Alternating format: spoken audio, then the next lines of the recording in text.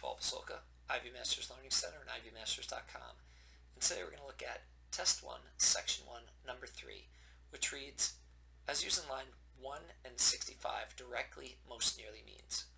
First thing we see is most nearly means it's a vocabulary and context question.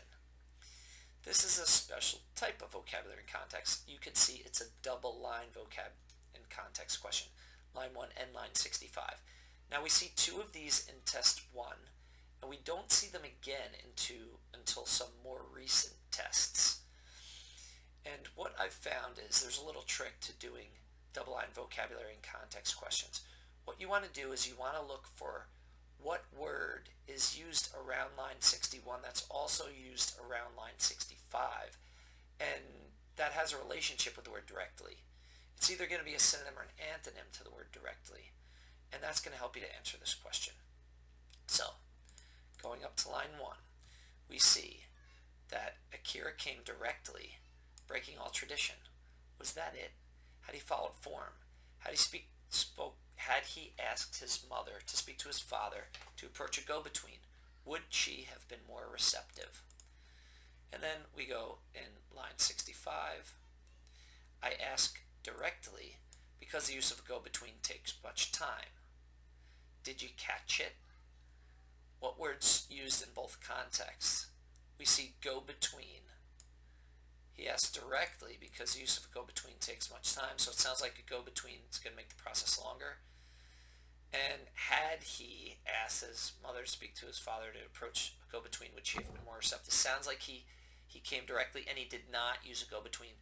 So directly is opposite of go-between. Looking at the answer choices, first of all, in the context, what's meant by go-between? A go-between is literally someone who would go between two opposing parties to bring them to an agreement. This might be in a negotiation, it might be in a dispute. In this case, Akira wants to marry Chi's daughter, Naomi. When we look at the answer choices, he did not use a go-between. In other words, he did not use a mediator. That would be someone who negotiates a deal. Without mediation is your correct answer here. So you can see that it's not with precision. That's not the opposite of going directly, or going confidently is not going directly.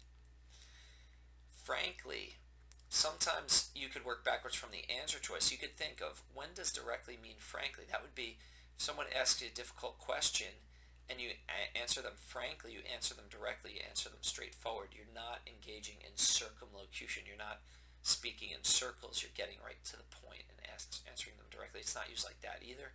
Without mediation is your answer here. Thank you for joining us today. If you like this video, click like.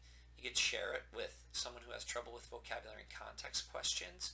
If there's any question that you'd like to see from a PSAT or an SAT or an ACT, you could leave it in the comments. I'd be happy to shoot a video on it. And click subscribe so you don't miss anything. Have a great day.